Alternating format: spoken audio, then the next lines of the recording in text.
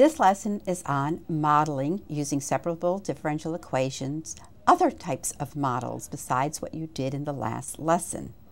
So let's just go straight to our different types of problems. The first one is an acceleration, velocity, position type problem. It reads, the acceleration on the moon, A, is negative 18 feet per second squared, and at the time t equals 0, the velocity of a ball thrown up into the air is 45 feet per second, and the height at which it is thrown is 6 feet. What is the equation which models the ball's distance from the ground? Now, if you've had a good pre-calculus background, you could figure this out right away, and we will talk about that after we finish our total explanation through differential equations. So let's solve this. So we know that the acceleration is equal to negative 18 feet per second squared. And we know that the antiderivative of acceleration is velocity. So the velocity equals the integral of the acceleration, and of course that's the integral of the negative 18 feet per second. We take these antiderivatives and we get v is equal to negative 18t plus some constant, which we will call c1. We have some initial condition here. It says when t is equal to 0, the velocity is 45. So when t is equal to 0, v is 45. So we'll put the 45 in, and that will equal c1. So velocity now equals negative 18t plus 45. They ask us for the equation which models the ball's distance from the ground, so we know the equation for distance is the integral or antiderivative of velocity. So let's take this antiderivative now, and we will get s, which is the distance from the ground. So s is now equal to negative 18t squared over 2, so that becomes negative 9t squared plus 45t plus a c sub 2, a new constant. We also know that the ball, when it is thrown, is 6 feet from the ground, so we know s of 0 equals 6. So if we put in a 0 for t, we get 6 is equal to c sub 2. So our final equation is s is equal to negative 9t squared plus 45t plus 6. Now, let's go back and think about what happened in pre-calculus and how this equation read in pre-calculus. It really read something like this, a general form for the equation. S is equal to negative 1/2 gt squared plus v sub 0, initial velocity, times time, plus the initial height from the ground. And if you had memorized this formula, you did not need to go through all the differential equations for this. And using it for our problem, it would be negative 1/2 times 18t squared plus the initial velocity, which is 45, times the t plus the initial height, which is 6 feet. And again, we get the same equation that we had before. So either way, with this type of problem, if you can go directly to the final equation, fine. If you need to develop it, that's fine too. Let's go to another type of problem. This one reads, a fish wildlife study shows that the growth of salmon population per month is directly proportional to the square root of the number of salmon.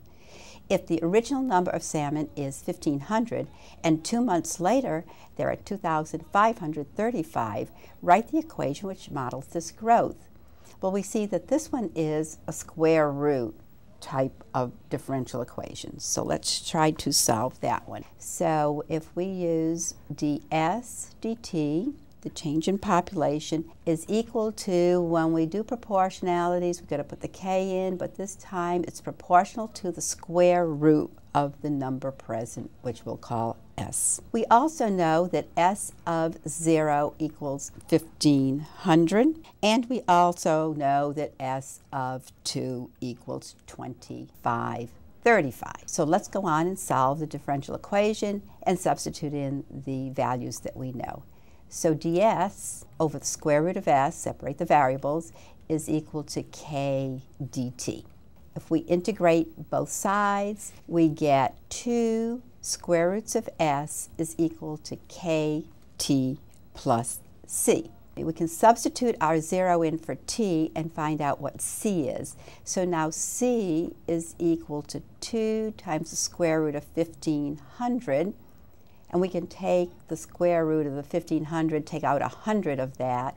So we'll have 20 times the square root of 15 equals c. So this gives us now the equation 2 square roots of s is equal to kt plus 20 square roots of 15. Now we can substitute the 2 in so we can determine our k. So we have s is equal to 2535, and that is equal to k times 2 plus 20 square roots of 15.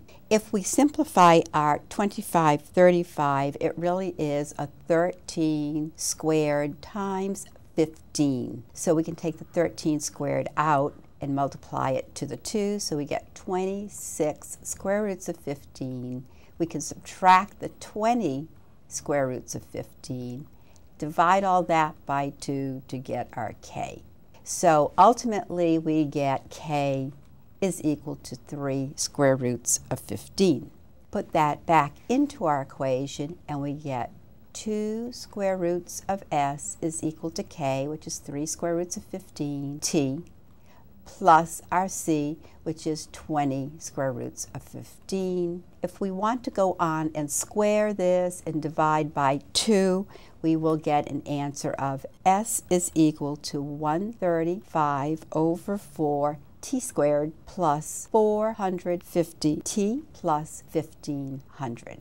Again, this is slightly different from the ones you have been doing because we have the square root of x as our original change in s over change in t. Let's go to another type of problem. This is a rate in, rate out problem. It reads, a pool contains 35 gallons of non-chlorinated water. Water containing a 1% chlorine solution is poured into the pool at a rate of 3 gallons per minute. The chlorine instantly mixes with the non-chlorinated water and the excess is drained out at 3 gallons per minute. Write an equation for the amount of chlorine in the pool at any time t. So we have a lot of things going on here. We have water coming into the pool and then the water with the chlorine in it being drained out of the pool. So let's set up our differential equation for this. We know that there's some sort of change in the amount of chlorine and salt that enters the pool. So that's the SDT.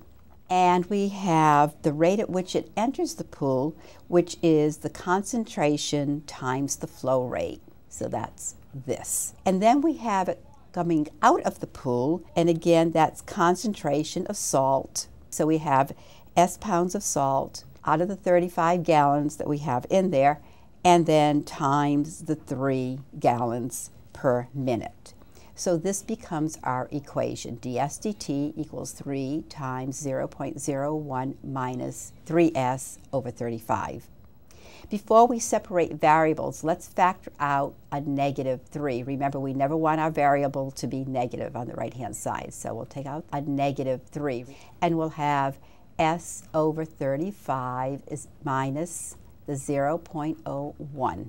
Separate our variables. We'll have ds over s over 35 minus 0.01 equals negative 3 dt. So now we integrate and we get 35 times ln of the s over 35 minus 0.01 is equal to negative 3t plus c.